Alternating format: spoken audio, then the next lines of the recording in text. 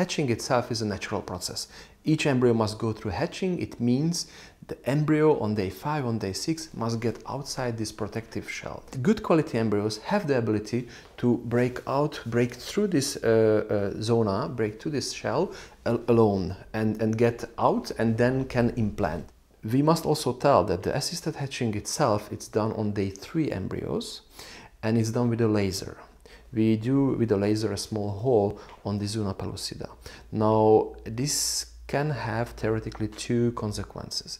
The assisted hatching with the laser may harm the embryo. The probability for that is very low.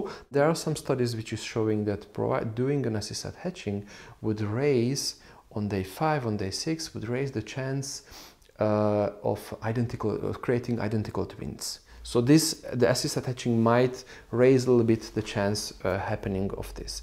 But in the standard way, we always do assisted hatching on embryos where we want to do the biopsy on day 5 or on day 6. When we want to take a sample for genetic testing, we need to have a hatching blastocyst. We need to get to the cells which contains the genetic information. So we do assisted hatching on each PGS, PGD cycle. It is really more about the history of the patient. It is definitely not for everybody. It is definitely not would not benefit everybody from the assisted hatching.